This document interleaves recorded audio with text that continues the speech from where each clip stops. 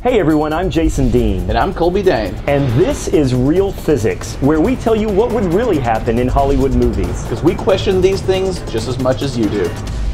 The movie this week is the 2010 remake of The A-Team, directed by Joe Carnahan, who is known for his over-the-top action sequences. We're going to analyze one of the most talked about scenes from this movie and show you what would really happen. Take a look. So the resourceful guys of the A-Team escape a C-130 cargo plane blowing up by getting inside of an airdrop-ready tank. But that's not a normal tank, that's the M8 Buford, which is really important later. There were several variations of the Buford, and this one looks to be armor variation 2 or 3 with a surprise modification we will reveal later. Right, so here we have Faye shooting an already loaded top-mounted gun. And we found out that when Bufords are dropped, they really are fully loaded and ready to go. You know, I argued that point for a long time, thinking there was no way these things were already ammoed up. But you know, I don't know what I was thinking, because otherwise, when would they get their ammo? Oh, hang on, right here. Okay, so the Reapers just took out 2 of the parachutes, putting them in a free fall going straight down. And this looks like Hollywood physics at its worst. Yeah, no kidding. And here comes that crazy gun recoil tank flying that made the movie trailer so exciting. Well, it's not technically flying. Yeah, but it makes for an insane action sequence. Oh, and you know what? Check out the back of the tank in this scene, because it's another important detail we'll talk about later. And splash into the lake. And driving out afterwards. Oh man, okay, so, alright, before we begin our calculations, let's talk a little bit about the research we had to do to make sure our calculations were going to be as accurate as they could be. Right, what we're looking at here is an M8 Buford, which is around 22 tons. It's about 44,500 pounds. Based on the variant that we think it is. Right. Right, so if we know it's an M8 Buford, we could figure out what the frontal area is. And if we know what the frontal area is, we could figure out what the wind resistance is on it. Exactly, because at that point we knew the dimensions. After we figured that out, we started looking into acceptable airdrop speeds for military vehicles. That happens to be 28 feet per second, or around 19 miles per hour. Right. Now, we don't know what the parachute size is exactly, but we can derive it from these figures. Exactly, and we'll get more to that later. For now, let's do some math. Free fall is governed by wind resistance, which is a function of frontal area, the coefficient of friction, or how fish-shaped the tank is, and its velocity. At some point, the force exerted by impending doom rushing by will equal the force exerted by gravity. Now, the tank measures about 8 foot by 9 foot, so that's 73 square foot of frontal area, with the drag coefficient of a brick. What is the drag coefficient of a brick? Turns out it's 0.82. Now, if you assume that the tank is being correctly deployed at 28 feet per second with 3 parachutes, each with a drag coefficient of 1.5, look it up. The required chute size has to be 35 meters in diameter. Now we know the chute size.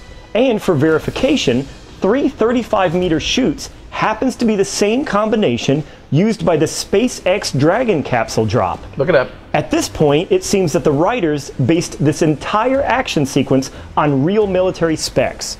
So take away the 2 chutes and you would think it's going to dramatically affect their speed. But because air friction is dependent on the square of the velocity, the single chute terminal velocity only increases to 33 miles per hour. Or pretty much like driving down a residential street. Let's do some more math when the cannons come into play. This is where things get even crazier. Alright, so now they fire the cannon every 3.5 seconds. The projectile portion of an M829A1 armor-piercing round is roughly about 10 kilograms. Or about 22 pounds. Right. So, thrust is defined as the change of mass divided by the change in time multiplied by the velocity.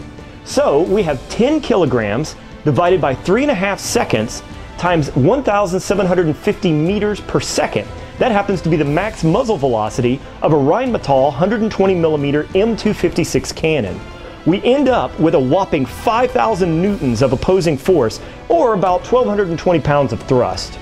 Well, 1,220 pounds of thrust sounds like a lot, but when you consider the 44,500 pound mass of the tank, well, it's good for about a half a mile per hour. So the director threw in that part to add to the action, but in reality, each time they fired, the tank would slow up about half a mile per hour, and then immediately approach the terminal velocity again of 33 miles per hour. So it was useless.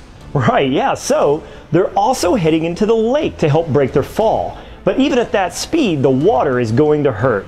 However, the ratio of the tank's weight to its frontal area limits its deceleration. By using the formula for drag and Newton's second law, splashdown results in 3.13 Gs. Very survivable. So hooray, they're alive! But now they're stuck at the bottom of a lake. You can't start an internal combustion engine underwater without a substantial air source or at least a snorkel. Right, yeah, but Here's the huge twist. Check out your screen. On the left is the rear of the tank in the movie. On the right is the rear of an actual M8 Buford tank. Now, let me show you a Buford tank variant that more closely resembles the one in the movie.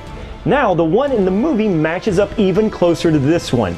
This is a special variation with a hybrid engine. That's right, this is an electric tank. The guys making this movie did their research. They could drive it right out of the lake without firing up the combustion engine. All right, well, as over the top as Hollywood can be, believe it or not, what you just saw on screen could actually happen. I know it's hard to believe, but as far as we can tell, it's plausible.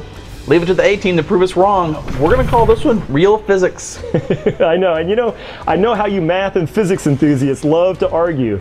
We really do look forward to your comments and corrections down below, and maybe we'll even argue with you. Or not. I'm Jason Dean. And I'm Colby Dane. Thanks for watching, everyone. See you next week.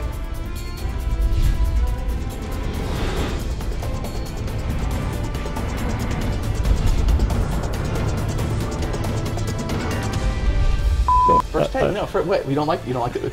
Is it thumbs out? Are we going revolver or are we going semi-automatic? Jesus Christ. Right, so the tank is an M8 Buford.